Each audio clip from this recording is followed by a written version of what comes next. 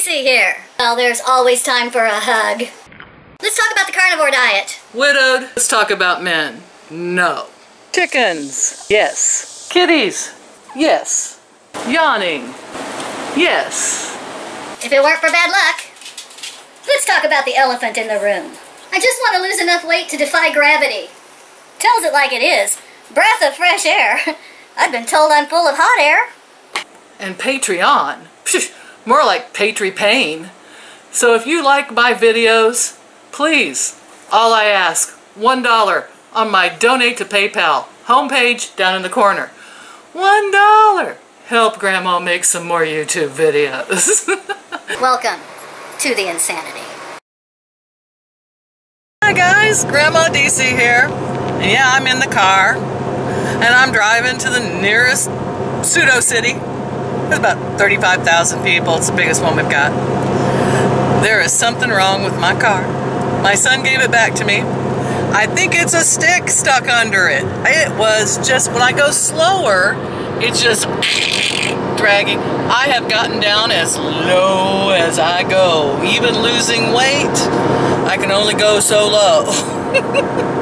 And that's with ibuprofen. And I can barely see something under there. I don't know whether it is a wire or whether it's a stick. But when I slow down, the noise is horrendous. And this car could use a cleaning. We have a new car wash in town, and Pam was telling me that for pretty cheap, they will clean inside and out. And I'm like, yeah, I think it needs to be done. No, I'm going fast enough. I think if it was a wire, people have been waving at me going, Grandma, you're throwing sparks out the back. And if it was a stick, one would think friction would catch it on fire and it would burn up. I don't hear it. Maybe it did. Maybe it caught on fire and it burned up before I got here. I was doing 65 miles an hour. Pretty fast. Oh my gosh. There's a new car wash in town. Pam said they do inside and out. It's amazing. And I thought maybe they get some of the smoke smell out from my son. So I went.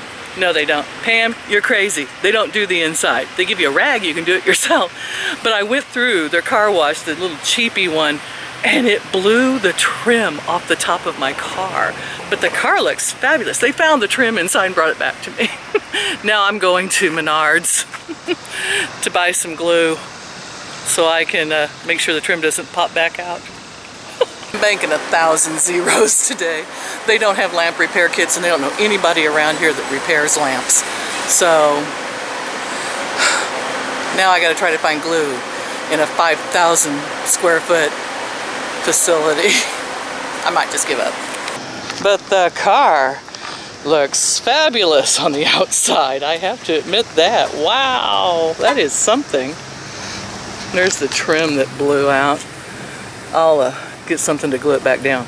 Well, whatever that car wash did when it blew my things off the top, it also blew the stick or whatever it was off the bottom. So $6 repair. Sweet. Okay, so I found some Gorilla Glue sealant that wasn't real expensive. I went through and looked at the Halloween stuff, but I realized my glasses aren't on my head, so I can't see anything. Prices or anything like that. Just as well, I guess it saved me some money because boy howdy, I love Halloween stuff. Woo, well, I guess the guy on YouTube about being unafraid to fail was right. Success. I found the stuff to fix the clock and it was on sale. And even the tea lights I needed were on sale. So I came out with some cheap stuff. Absolutely thrilled. They didn't have wind chime repair stuff though. Ever since I've been cleaning and rearranging the house, I keep finding all this stuff that needs to be fixed. Maybe we'll hit the Dollar Tree. We just cut the little chimes. Did you see my nails? Look at this. I was cleaning the house and I found those press-on nails. They must have been about 8 years old. Maybe more. The glue still held, and I did them myself. I wanted to look like a girl for a little while. On the other hand, I'm completely handicapped. I've just about wounded myself beyond belief several times, especially in the bathroom. We won't talk about that. Back home. And while I was at the Hobby Lobby. My grandmother clock hasn't worked in ages, so I bought me a new work for it. And while I talk, I'm going to sit here and figure out how to wire it up. Wish me luck. So I stopped by to the laundromat and met the nicest young man. His name was Frederick. And he told me that the best washer to use and the best settings to put it on, and then which dryer worked the best. He was a doll. Look at the size of this cup I found for $1 at the Dollar Tree. Finally, enough coffee I won't be running back to refill it constantly. So I've got this piece here that the batteries go into, and I just have to figure out how to hook up these wires, which are not different colors, so I guess it does not matter which I put down or connect to which first. It doesn't say. We'll find out. So Frederick and I had a nice, fun talk. I was explaining to him a little bit about my YouTube channel, which is always difficult and fun.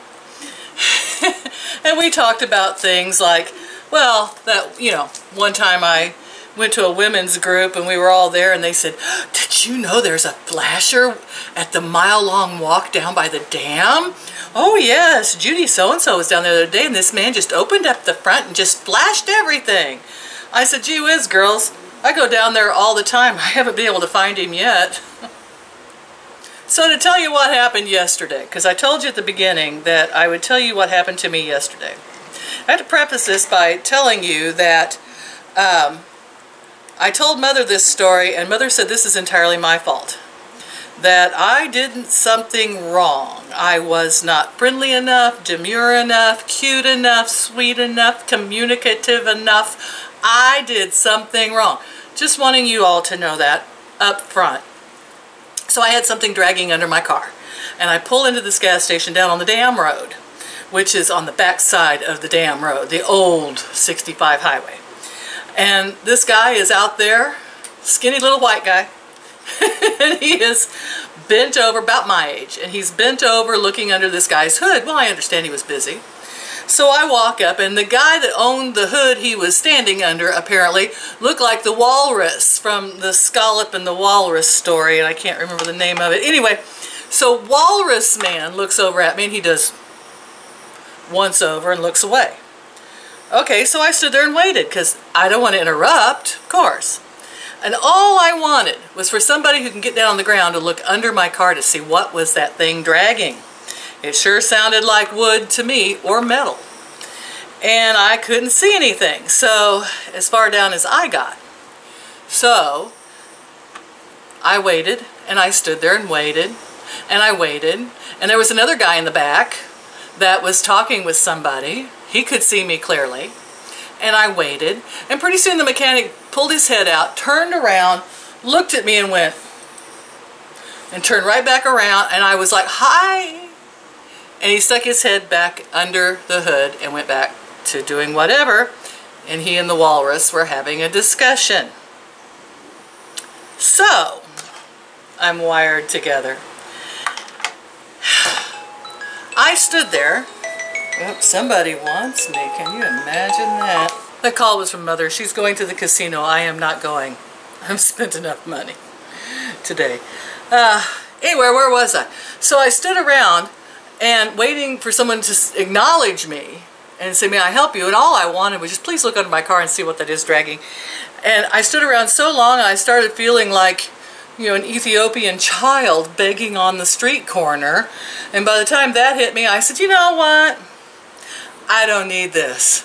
I got in my car and drove off. They didn't even acknowledge I drove off. Well, Mr. Walrus, go find yourself a scallop to suck on. So anyway, that was my experience. I've now got the clock sort of put together. I am not sure. I think that's backwards. Nothing's moving. That tells me that's... have I mentioned that I have tried unsuccessfully to fix several clocks? Putting new works in them and everything. I have never, ever succeeded in doing it. So, here goes. Nothing. just think it'd be really cool if it made...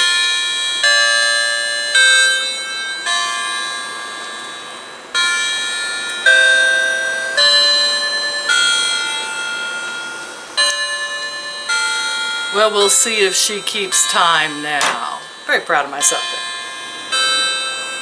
That just doesn't mean it's going to keep time properly, though.